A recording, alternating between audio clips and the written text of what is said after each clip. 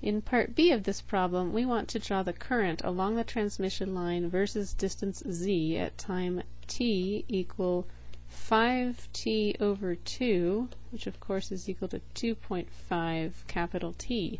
So 2.5 times the amount of time it would take the wave to propagate down the transmission line. So that means we're going to get V1 plus, and that's the first capital T. Here's the second capital T. We're going to get V1 minus.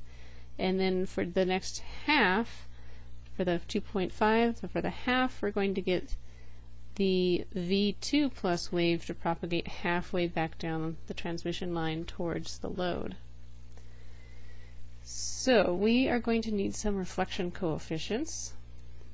In order to find the reflection of the value of V1 minus relative to V1 plus, we need the reflection coefficient. I'll calculate it usually using the voltage reflection coefficient, and then we can quickly find the current reflection coefficient. So this would be RL minus Z naught over RL plus Z naught. We can plug in the values given for RL and Z naught, and we get a value of 1/2. Then for the generator side, our reflection coefficient for the voltage at the generator is RG minus Z naught over RG plus Z naught, and plugging in our numbers and simplifying, we get 1/5. So then from this we can get the current reflection coefficient, which is just minus the voltage reflection coefficient, so it's minus 1/5. And on this side we'll get minus 1/2 for the load. Then we just calculated V1 plus, so we can get I1 plus from our answer to part A, V1 plus, over Z naught, same as you would have for, same expression as you would use for a resistor. So we can plug in 6 volts for V1 plus over 50, and we get 0.12 amps for I1 plus.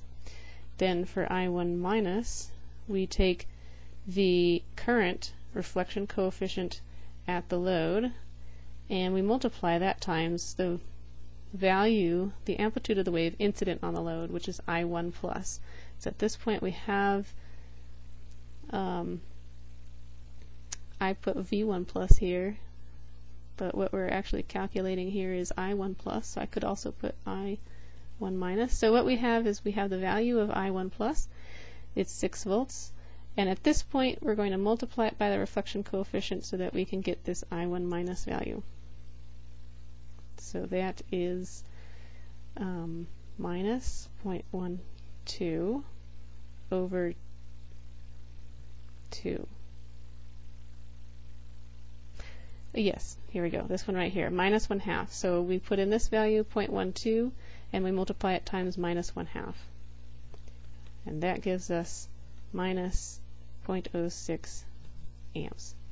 And then for I2 plus, we're going to take I1 minus, because that's the wave that is propagating back towards the generator. It's the wave that's incident on the generator side, and it's going to reflect. So I'm going to take I1 minus, and I'm going to multiply by the reflection coefficient of the current at the generator. And plugging in our numbers, our reflection coefficient is minus 1/5, and I1 minus is minus 0.06.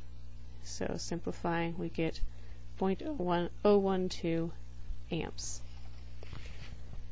Now we can plot this.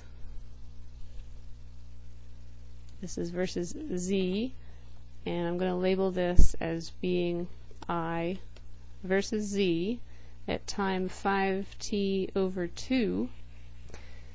And we know it's propagated down the transmission line all the way to Z equal L, the I1 plus waveform.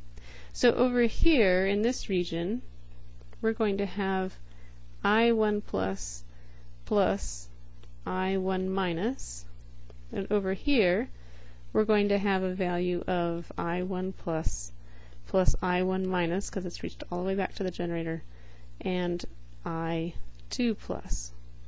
So this will be cleaner in the solutions that are posted, but we're going to get something like this.